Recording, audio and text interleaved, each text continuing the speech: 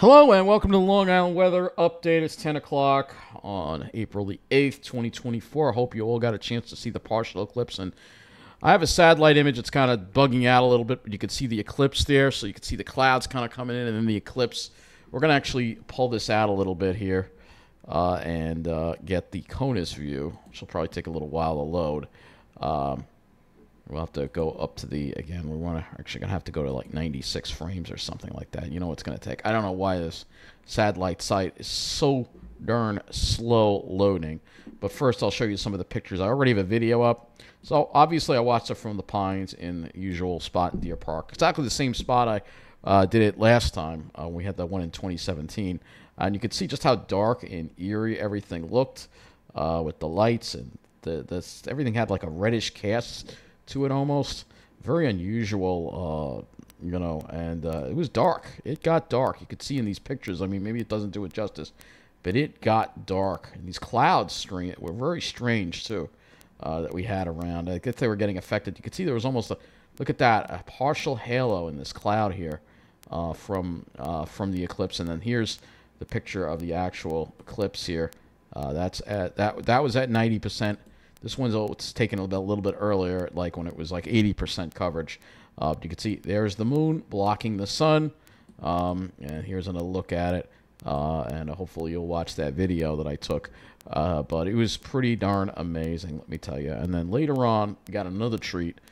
This strange shower just came in from the west around 6:30. It never reached the ground, but really created some very strange and unusual clouds in the sky. And I'm wondering if the eclipse may have had something to do with it. You got to remember, you're blocking the sun. That's going to have an effect on the weather. And that's exactly what you're seeing here. It's pretty amazing. Look at that. I mean, that's incredible. I wish I was somewhere a little more like at a lake or something. But this is the kind of clouds we saw. I was worried that rain would come. But you'll see I have a video of that too. So I have videos of all of that. So it was all pretty amazing, I gotta say. So there's the eclipse. Let's watch it on the satellite. You can see they got the path drawn out. And again, we're missing some data here, but let's see. You'll let it go again. There it is. Watch it go. There it is. You can see it on the satellite image. So you know that's going to have an effect on the weather. That's the thing. You're blocking the sun. You know it's going to affect the weather. There it is one more time. And you can see the clouds, the arc of clouds from that system. That's in the Midwest right now. So all very, very, very amazing. Not a whole lot going on across the country, as you see. We're going to talk a little more about the eclipse because I want to go and look at show you what it looked like on some of these cameras here. Let's go to the New York one, and I believe it is Adirondack cams. You're going to see how dark it got over here. All right, so and it got dark. All right, let me show you how dark it got. Obviously, it's nighttime there, but let's go here. We'll go to 3 to 4. All right, you get a chance to see. Loading that up. All right, so this is 15:18. You can see it's starting to get dark. Not quite totality yet, but watch how dark it gets when totality hits. You can also see there's a ring around the sun. Look at that. Unfortunately, I wish that camera was pointed a little bit higher. You can't see the sun, but you'll see it get dark as totality comes into view here. There you go. Look at that. It's dark, and it gets dark. There you go. It's pretty much almost nighttime here. Yeah, I mean, you can see it looks like twilight. That's just crazy. So that's how dark it got in the areas that had this eclipse. It was really impressive to see.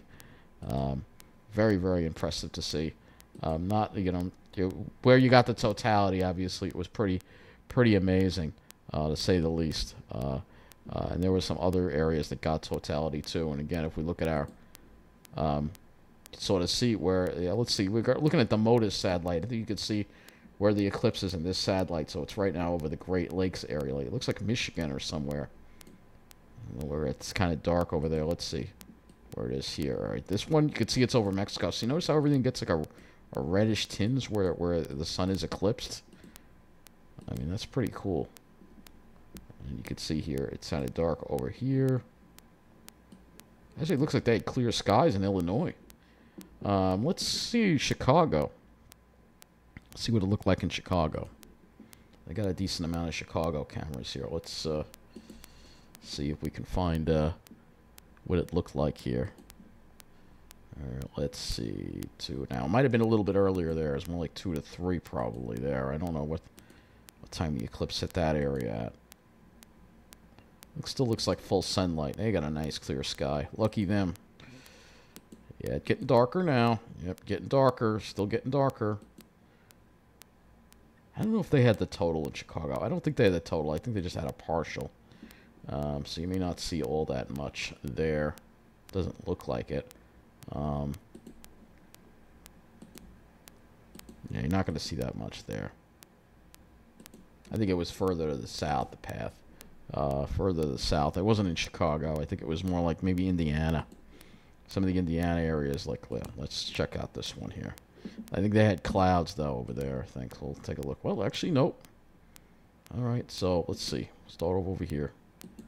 Indiana, let's see if we can see. All right, there's one person watching it. I don't know where these places are, so I don't want to waste your time too much with these cameras here. Looking at them. Oh, there it is. There it is. Look at how dark it's getting. Oh, look at how dark it's getting. Look at that. Wow, that's dark. Look at that. So it looks like they had a total. Yeah, so if you're in the total, it gets as dark as night. And you can actually see the stars.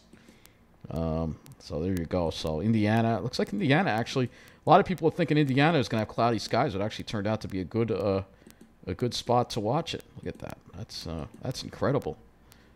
I wish they'd have it pointed at the sun, you know, you could see. But there you go. I mean, very impressive. So you got a chance to look. Well, let's see what those who got to enjoy the total eclipse got to see. Now the eclipse also obviously had an effect on the weather. So we're going to go look at some observations and show you when the eclipse happens, the temperatures drop and it actually affects the weather. So let's look at Plattsburgh here, Plattsburgh International Airport, and you'll be able to see what happened when the eclipse took place. Because you know, the temperatures drop. There it is. That's the eclipse right there. You see on the chart? Is that the... Yep, that's it right there. You see how... Look at how far the temperatures dropped. This is the humidity drop, too. Wow, that's really crazy. So you can see where the eclipse happened. So let's go here, take a look at it. And you'll see here... I don't know if that might be something else. Well, that is showing the eclipse right here. They're showing some kind of change going on. Relative humidity goes way down. Temperature goes up, though. I don't know. Let's see if it had an effect or not. Temperatures in the 50s. It did drop a few degrees. It did drop. Notice the wind shifted, too. Or it went from southeast and then kind of shifted a little bit there.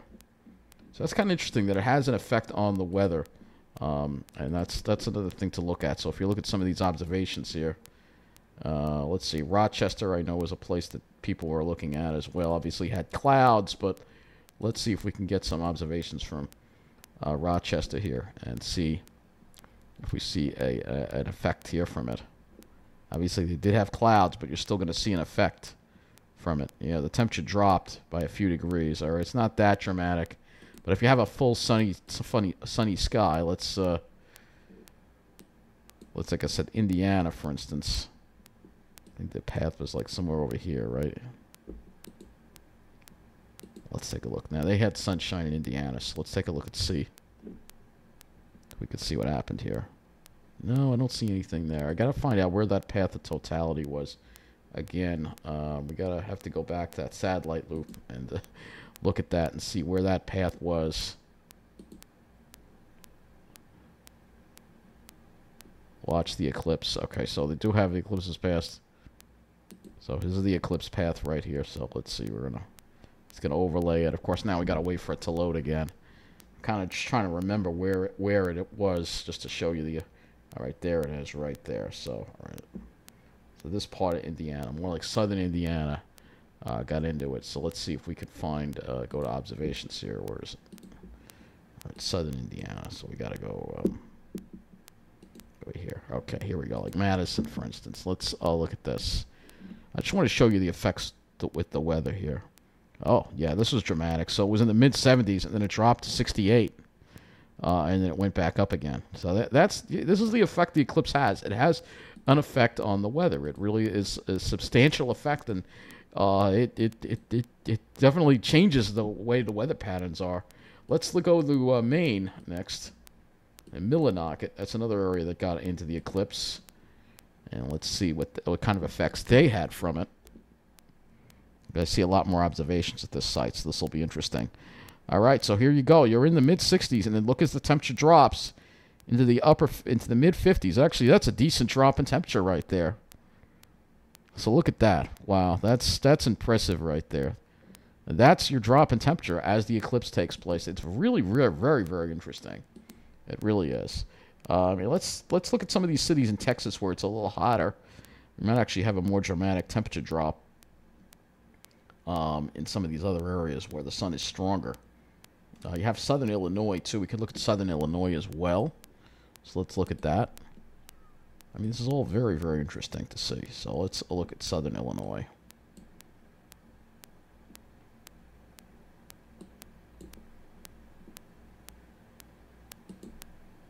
All right, let's take a look and see if we can see any effects here. No, they didn't get into totality, I don't think. Got to go to the areas that have totality to see the best effects. All right, let's see where that map is. Let's look at that map again. All right. Texas. Okay, center of Texas. So let's go here.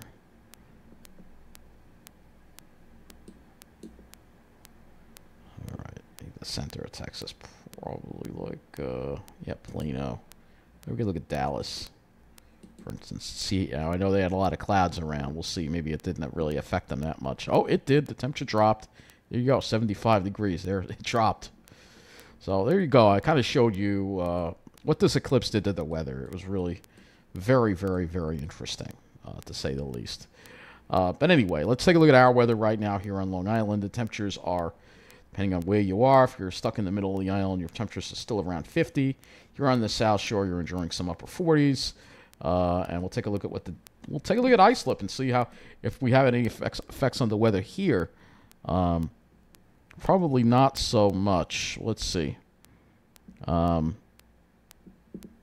Yep, we did. There's a couple degree temperature drop right there. So you see we're in the upper 50s. Sure, at 59 at 3 o'clock. And then look, around when we had the 90%, temperature dropped to 55 degrees. And then it went back up again. So that's another example of what I'm talking about there. So even with the partial, you see an effect on the weather. It's really very interesting. Very interesting. Let's see how New Jersey fared with this. Because I have a feeling New Jersey also had, and I know it was much warmer there, so the effect might be more noticeable. Let's take a look and see what happened there. Yep, they were in the 60s, and then it dropped into the 50s when the eclipse happened, and it went back up a little bit. It looks like they had a sea breeze, so then we have to go a little further inland. Let's go to Port Jervis. Yeah, we'll look at High Point, New Jersey. This is an airport, but this is not an airport, but it should still show the same effect. All right, so we're in the 60s, and then as the sun was getting covered, it dropped into the 50s. So, yeah, you could see these temperature drops that occur when you have this eclipse. It's very, very interesting. So I had to spend some time talking about that because that's really cool. So let's take a look at our highs for today. And high temperatures, well, pretty much everybody got into the mid-60s today. Even most of Long Island did, except right on the South Shore. And then upper 60s mid-60s in Jersey. And then even some upper 60s. Looks like that's 70 right around Newark, of course, always the hot spot. Let's go look at the lows. Obviously, we're above normal today, so lows. Mid-30s, 26 at West Hampton, so to get some radiational cooling. City holding on to the 40s, and then, yeah, it did get chilly in the morning. 25, dropped to 25, so there was some radiational cooling, because we did have clear skies and light winds last night. So that's not a surprise. There you go. Let's go look at the climate statistics for the day. Load this all up. So islip got up to 63 degrees, the low, and the low is 35. So 8 degrees above normal for the high, 4 degrees below normal for the low. That puts us 2 degrees above normal for the day. And Central Park got up to 69 degrees. Yeah, very warm in the city apparently. So they got close to 70 in the city, and it's 10 degrees above normal for the high, and 5 degrees above normal for the day. So yeah, well above normal, no surprise. I'll go ahead and look at Newark. which made it to 69 as well. So, yeah, very, very warm day today. And you can see, yep, there are a few showers out there on the radar. And again, that shower I showed you, where the showers are dissipating now. It was some kind of warm front or something that was creating these showers. But we'll go ahead and we'll look at the Ventus sky and rewind the radar and show you what was going on again. This really interesting shower. So this is like, I don't know if this was a this definitely was convective in nature. Right around 6, you could see it getting closer. Rain did reach the ground in some areas, but it kind of fell apart when it got to Long Island, and the rain just kind of stayed aloft at this point when that shower passed. So not too much in the way of that. So let's look at some more. I actually want to look at some more observations. So let's look at Central Park and see if there was an effect there at Central Park as well for the eclipse. We don't have as many observations here. Yep, 66 at 3 o'clock. Or 251, it dropped to 63 at 351, and then back up to 66 again.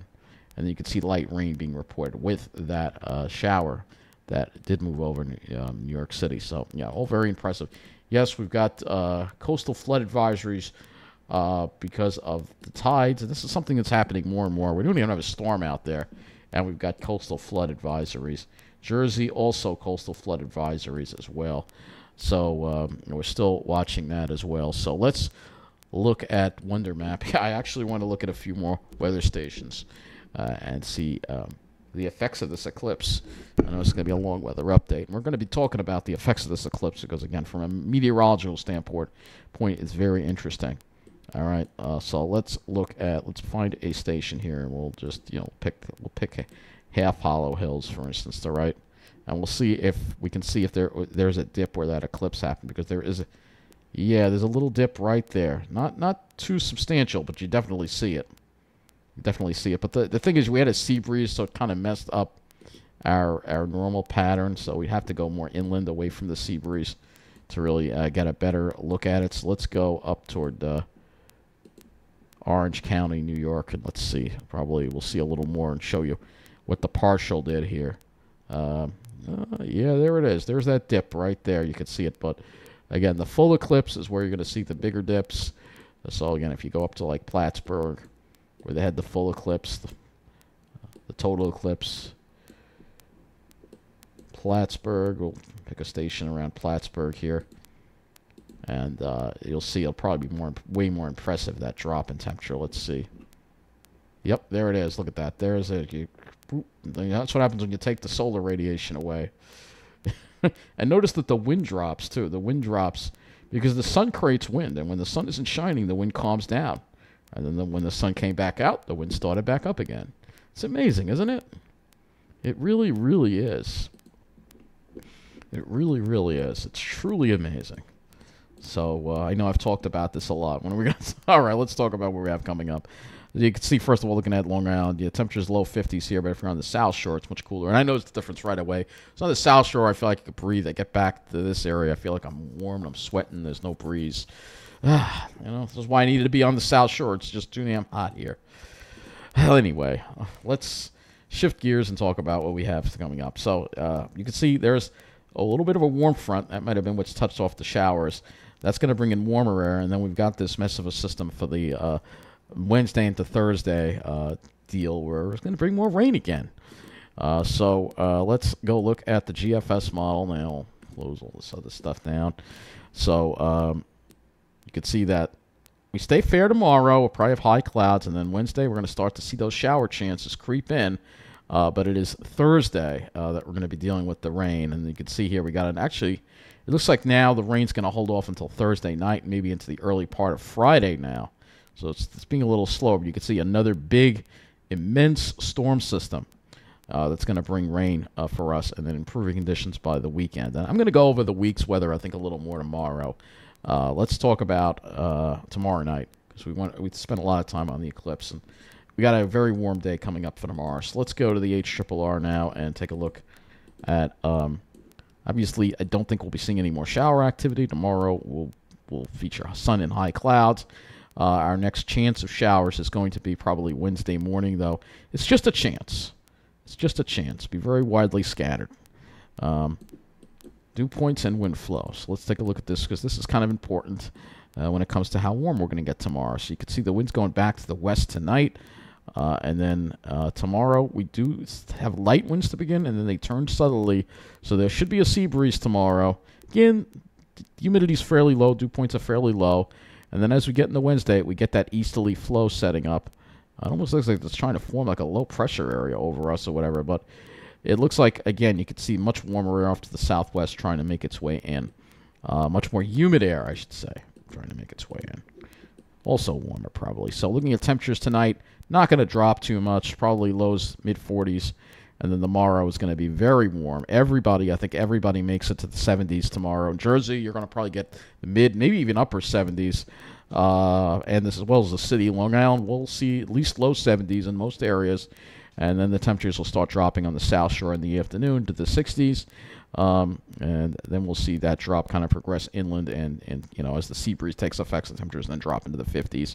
And then by the night, we'll probably be down to the 50s again. You can almost see like a backdoor cold front deal kind of setting up for Wednesday, where Jersey could be very warm, and then we're going to be cool. So we're going to have this backdoor front over us for Wednesday. That's what it looks like it's showing here. And then, again, I'll draw it out.